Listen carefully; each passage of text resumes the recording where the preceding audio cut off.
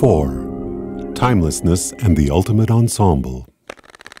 If the universe had the least amount of entropy at its beginning, and Schrödinger described life as a unique process which creates negative entropy, does that mean that in a sense he thought the universe was the most alive back at its beginning?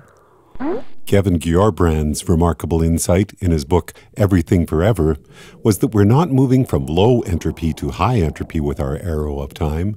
Instead, we're moving from a high grouping order to a high symmetry order.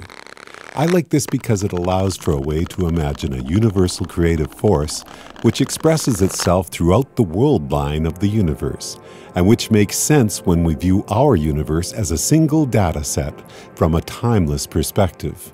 From our own vantage point, then, both time and anti-time represent the same thing, a naturally occurring return to balance.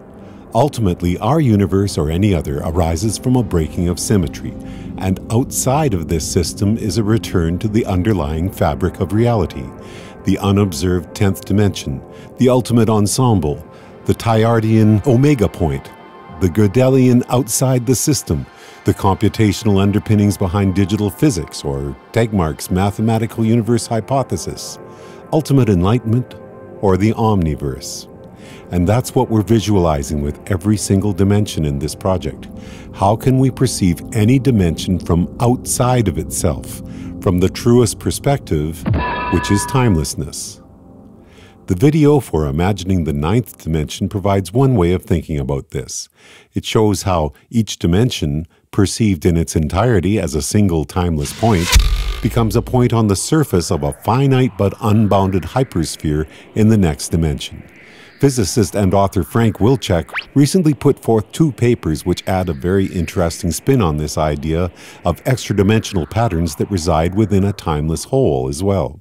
Wilczek proposes that just as there are naturally emerging crystal structures in the 3rd dimension, this same effect could be happening within what he calls time crystals as well. Does a phrase like time crystals sound like science fiction? You bet it does.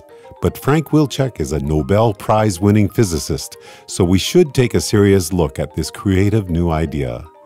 And speaking of novel approaches to visualizing reality, next entry is going to be called Psychedelics and Surprises.